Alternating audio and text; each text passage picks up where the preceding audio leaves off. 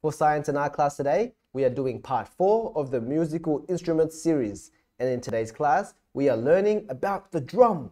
Let's go!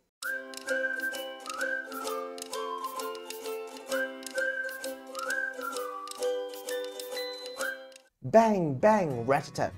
Drums are a fun instrument to play. It's time to play the drums. Drums can be shaped like many things. A drum can look like a tube or a barrel. A drum can even look like a goblet, like this. Some drums are big and some are small.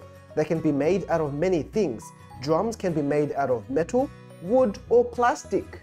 There are many kinds of drums. Two kinds are a snare drum and a bass drum. These are both in a drum set. Drums have been around for many years.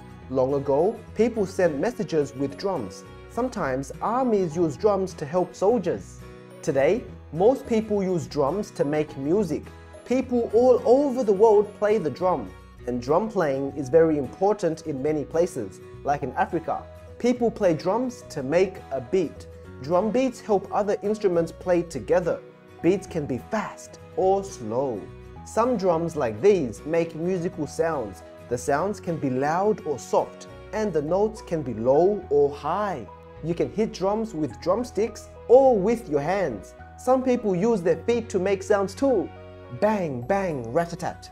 Playing the drums is so much fun. Now let's go through the 4 new words that we learned in today's book.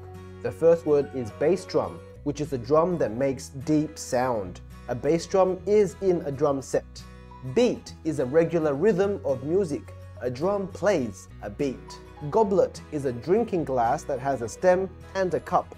A drum can be shaped like a goblet. And finally, notes are musical sounds. The timpani drum can play notes. Now it's your turn. What do you think about the drums? Let me know down below. And also, share with me some interesting things you've learned in today's book. Take some time to think about it, and when you're ready, I'll see you in the next lesson for some more learning fun. That's all for now. I'll see you next time. Bye-bye.